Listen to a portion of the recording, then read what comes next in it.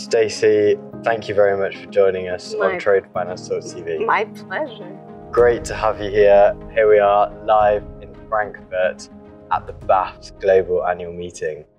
So to start off with, could you give me a quick introduction? Who are you? For those of you who don't know you, where are you from? Sure. And what do you do? Absolutely. So I work for BAFT as the Senior Vice President, specializing in the trade finance world and trade finance business. I see myself as an ambassador for trade. And my background is actually in banking. So I've been at BAFT now for 6.5, almost 7 years. No, it's about 6.5 years. And in those 6.5 years, I've come a long way.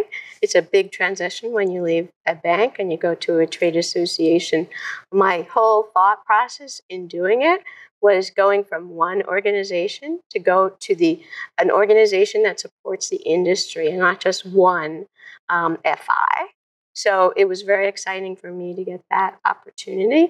And so I've been able to do some really great things since I've been here, developing guidance, papers, etc., doing education and training, doing conferences and workshops. So it's a good gig. Yeah, absolutely. No. But I did want to let you know that I did work 20 plus years at JP Chase, and I was in sales and product. In risk distribution, I set up their risk distribution business, and the last job I had was operating risk manager.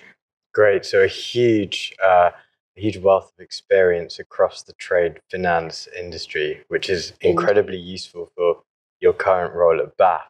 So let's take a look at 2019, quite the year for trade, I think. And we interviewed 20 experts from trade, receivables, supply chains, giving us their highs and lows of 2019. And actually, this video interview is going to be about trade finance compliance. And compliance and regulatory themes were extremely pertinent in 2019. Could you give a rundown of the top 4 or 5 trends and themes that you saw in 2019? So I think the most significant and important compliance-related issue is that the banks are always being, the organizations, the regulators, everybody's always raising the bar. And so every single day, anybody who's sitting in trade finance, that could be a surprise. And you know what?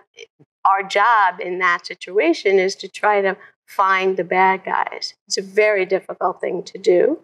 And we are getting guidance from different global associations, global organizations, global regulators, but there isn't always a consistent approach.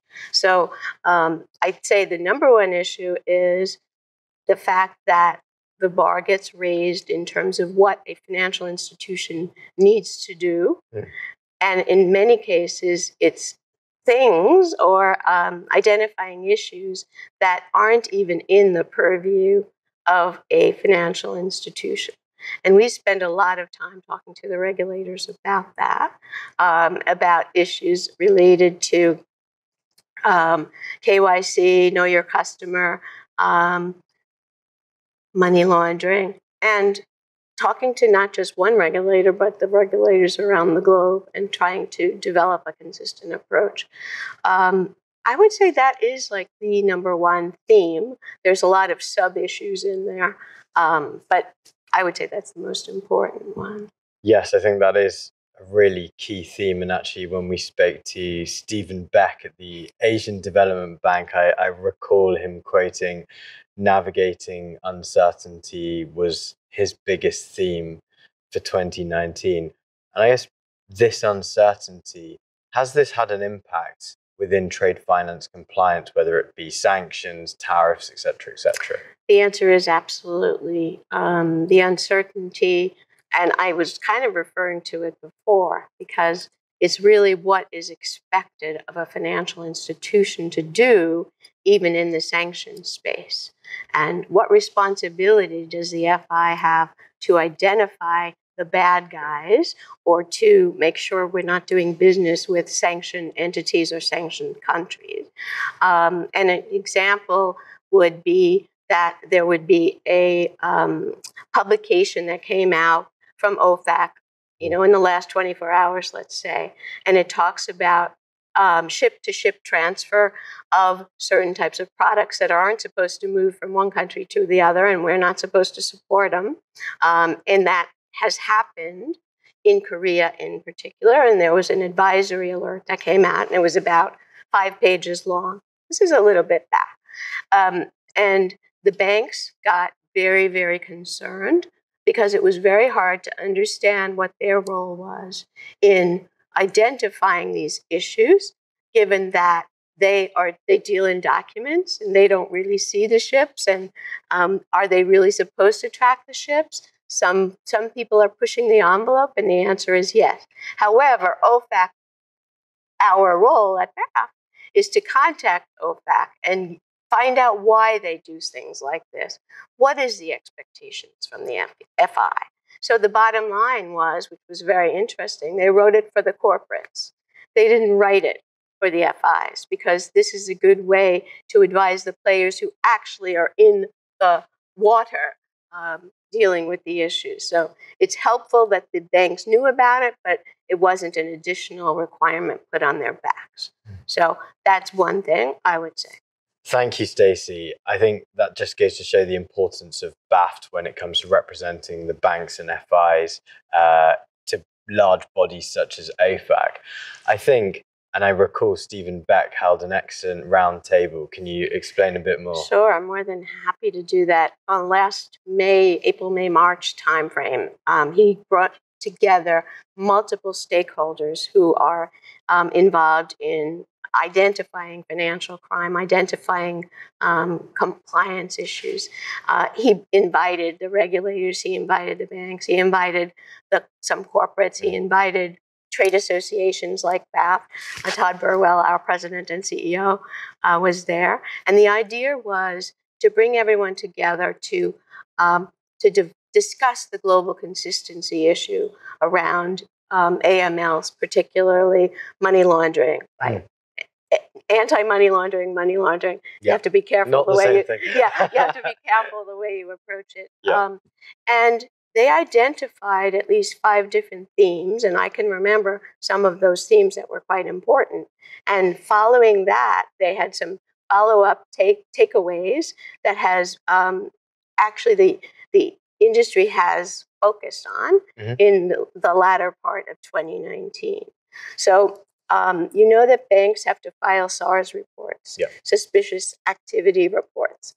Right now, if you file one for a trade transaction, it's very difficult to put down the information that will really be helpful to law enforcement because it's not detailed enough related to trade. One of the initiatives was to actually rewrite the SARS form for trade, and that is underway. Another thing that was focused on was the LEI, Legal Entity Identifier, because of the issues around sharing data and the fact that data is not consistent across organizations, globes, sharing information, privacy issues, confidentiality issues. So there's a group that's promoting the LEI, and then there's another group that was looking at the trade finance compliance requirements, and we pushed out our trade finance principles paper that we wrote a number of years ago. I say we, it was Wolfsburg, ICC, and BAFT, and that was meant to be for practitioners. So what level of due diligence do you need to do on your customers? What level of due diligence do you need to do on your non-customers, or do you?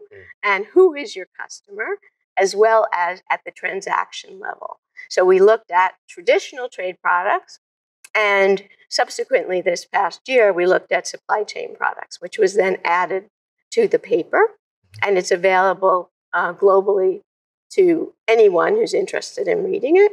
And this year, we pushed it out to regulators globally. And we're hoping to have some interesting conversations with them once they receive it and digest it. Digest it. I think that's the key there. So I guess moving forwards now into 2020 and perhaps pulling on some of the trade finance compliance themes from that roundtable, in your opinion, what are the most pressing issues that banks will be focusing on when it comes to trade finance compliance? So I think personally that the most significant issue today is around identifying the compliance issues through technology and financial technology, and specifically around digitization. There's a lot going on in this space, but the banks are challenged with, right today, they are doing it on a paper base. And when they do an analysis looking for a sanction or an AML issue, it's generally done on paper. And that paper becomes extremely cumbersome. And it's also challenging because there's so many false positives that come out. So a lot of the banks have identified some fintechs and also developed some programs with the fintechs to do OCR, as well as just identifying more broadly the sanctions names. The whole idea is to reduce the false positives, because there are millions of transactions that pass through these organizations every day, and all of the global banks have focused on this. And I think there will be a point in time where the regional bank will start looking at it as well. Thank you, Stacey. And I think it's very important, the potential for fintechs and fintech bank and bank fintech collaboration within financial crime, within trade finance compliance, etc.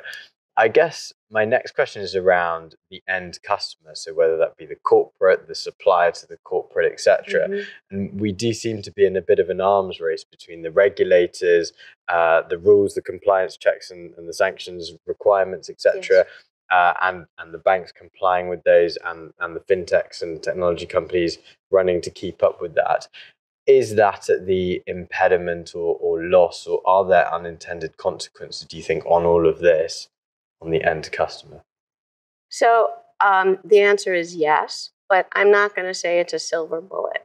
But I think one thing that we need to focus on better as an industry is identifying all the stakeholders that can play a role in identifying financial crime issues. And one of the papers that BAFT wrote way back in the day, which is Combating Trade-Based Money Laundering, Rethinking the Approach, is suggesting that there become a better partnership between the public sector and the private sector, bringing in other entities like customs, like shipping, to identify, to help the financial industry identify. FIs see only one part of the transaction if they get paper. So it's very challenging if they're only doing open account, they're not seeing any paper. But even if they're doing not doing open account and doing traditional trade, they're only seeing the transaction. They see the flow of the funds, but they don't actually see the movement of the goods. So it's hard to ask them to follow a ship from its beginning to end, and to make sure it doesn't go through Aban Abbas, into waters that they're not supposed to go in, and you have to not make a payment or not do a trade deal if there's any nexus to a sanctioned entity. So it's challenging. We need the help. We need it takes a village. That's what I would say. So 2020, let's build a village. I think so. I think one of my most important objectives, and it will continue, is to take the conversation around trade-based money laundering around the globe to the regulators. One place we're going to start first is in the U.S. The intention is to try to bring all the regulatory bodies together to sensitize them even further on the issue, and help them to develop this public-private sector partnership. We have the relationships with the FIs. They have the relationships probably with customs and the shippers, et cetera. So together we can build that village. Stacey, it's been an absolute pleasure having you on Trade Finance Talks TV here at BAFT's annual global meeting in Frankfurt. Thank you very much, and I look forward to catching you soon and keeping updated on what's going on. This has been my pleasure. I love to talk about this industry. So thank you for the invitation, and I look forward to the next one.